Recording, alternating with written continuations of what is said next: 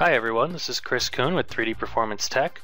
So, horsepower and torque are two of the most important but least understood concepts in the world of automotive performance. When I first got interested in cars, this stuff was really confusing to me.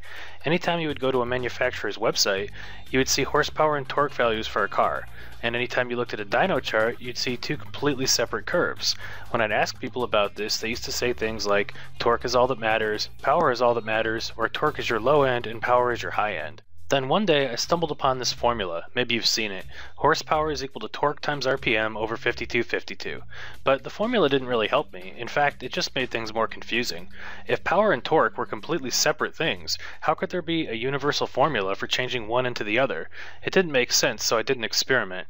I grabbed a random dyno chart off the internet, then picked a point on the torque curve. I plugged both the torque and RPM into the formula, and guess what? It lined up perfectly with the power curve.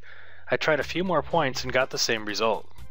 At that point, I realized that you could hand me a dyno chart that showed only the torque, and I could use the formula to just draw in the power curve myself. It was starting to look like power and torque weren't separate things at all, but different versions of the same thing. I was kind of right.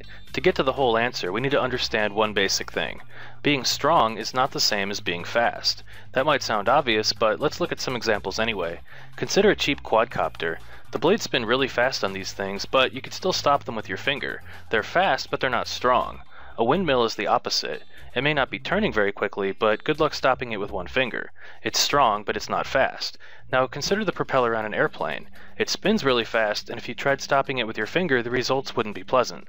The propeller is both strong and fast. Finally, consider the second hand of a watch.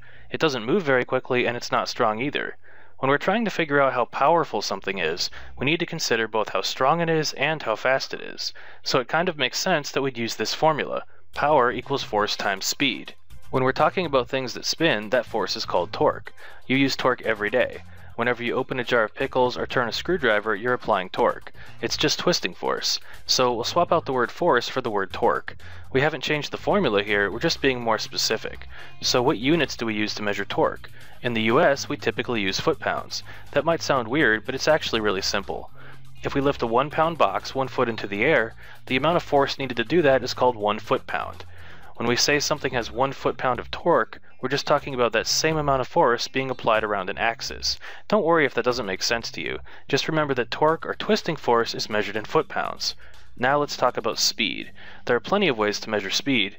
We could use miles per hour, kilometers per second, feet per minute, or any number of other things. But those aren't too useful here. When we talk about how fast something is spinning, we typically use revolutions per minute or RPM. So we're going to swap out the word speed for RPM. Again, we haven't changed the formula, we're just being more specific. So power equals torque times RPM. Let's do the math for the examples we talked about.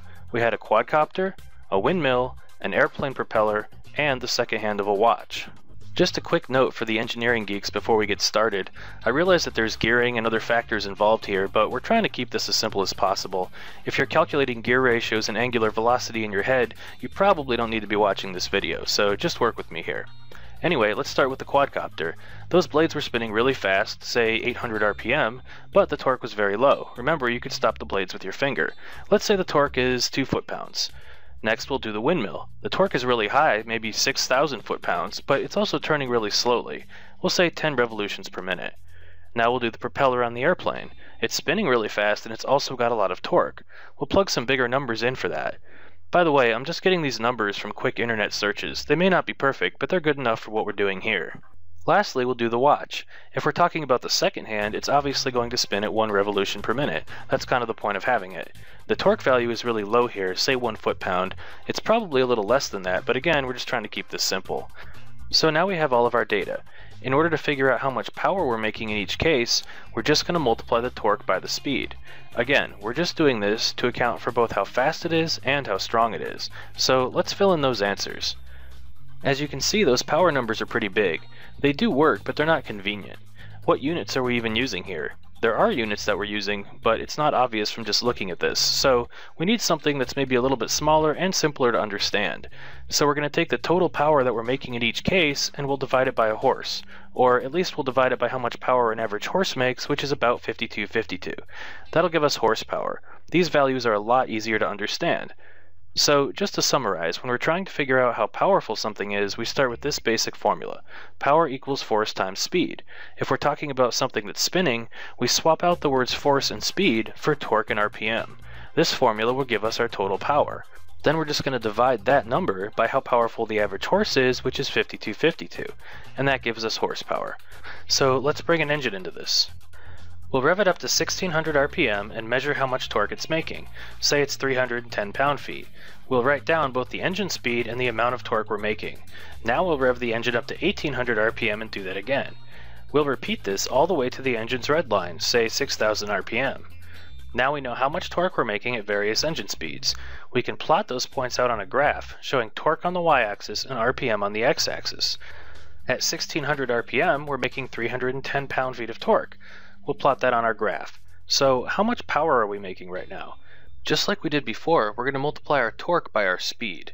And once again, we'll divide by 5252 to convert our units into horsepower. So you can see that we're making about 94 horsepower right now. We'll plot that point on the graph using the same scale we had over here for torque. We can repeat this process for all of other data points and then project the intermediate values with a line.